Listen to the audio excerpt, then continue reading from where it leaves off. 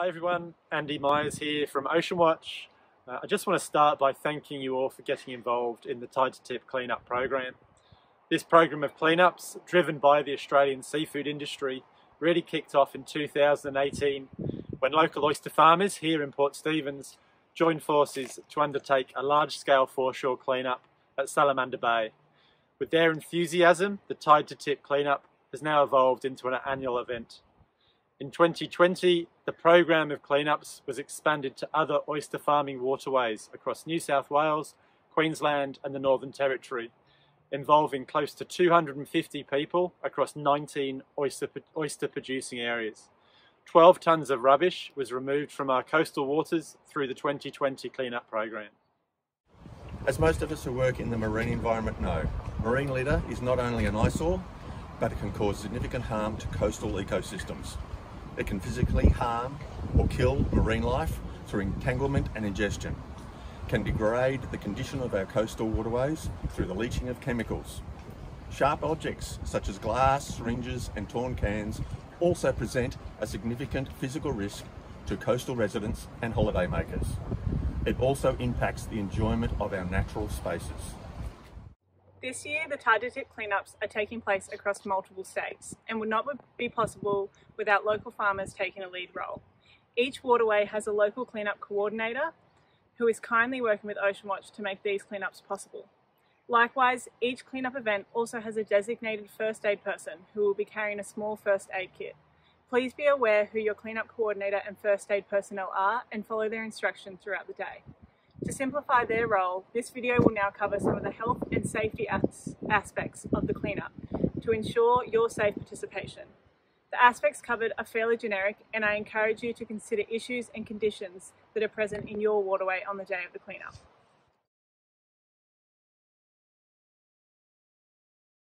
It can get really hot out here, so make sure you protect yourself. Wear a wide brim hat, plenty of sunscreen, and drink a lot of water.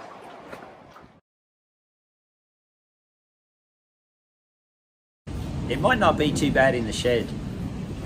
In the mangroves, it might be a lot different. It's best, you've probably got a lot of mozzies and sandflies to deal with, so some reed and air guard would be really good. Layer it on, and if you can, long sleeve shirt and trousers would be really good.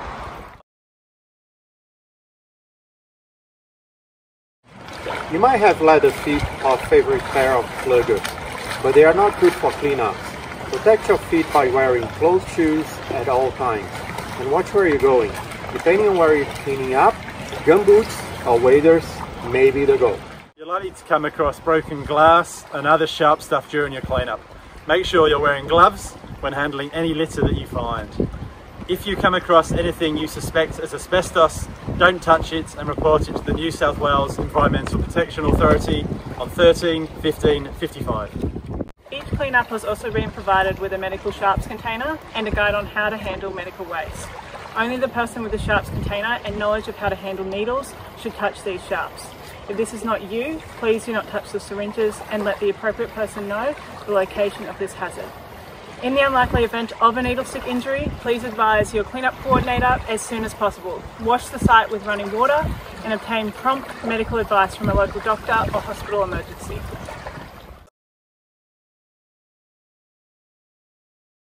At some sites, you may come across dumped tyres or other heavy items.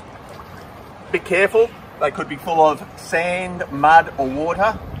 So when you're lifting, make sure you bend your knees, straighten your back and lift. And if too heavy, make sure you get somebody else to help you.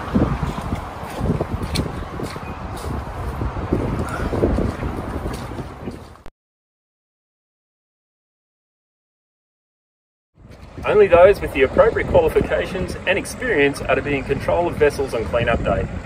Please make sure that the punts have all the necessary safety equipment and that boats are operated in accordance with regulations. As a passenger on the punt, make sure you follow the instructions of your captain at all times.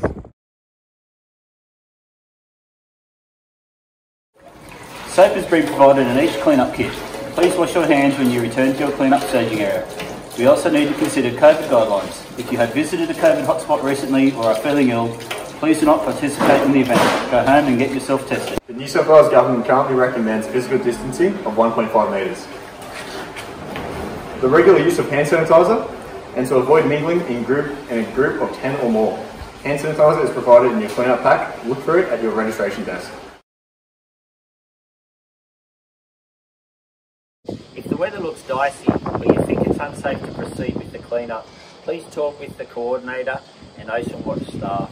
Your safety is the top priority and the clean-up may be delayed to another day.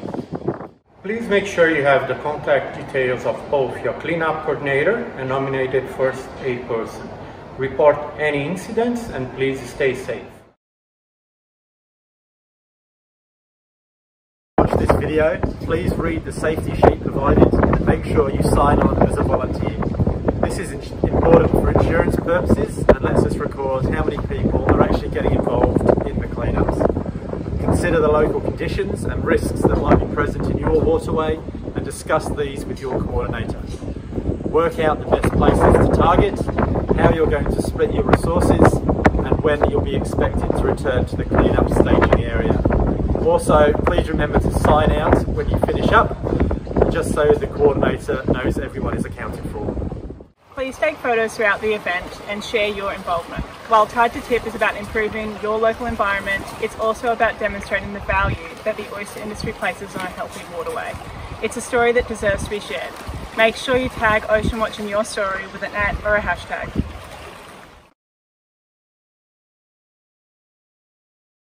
Research by the CSIRO indicates that about 75% of rubbish found along the Australian coast is plastic, most of which is from Australian sources, not overseas. As you would expect, debris is more highly concentrated around major cities, with estimates from the UN Environment Programme indicating that 80% of marine litter originates from land and is carried to the coast by wind and the stormwater system following rainfall. We all know that plastic is essential for modern life. It is also an integral part of oyster cultivation.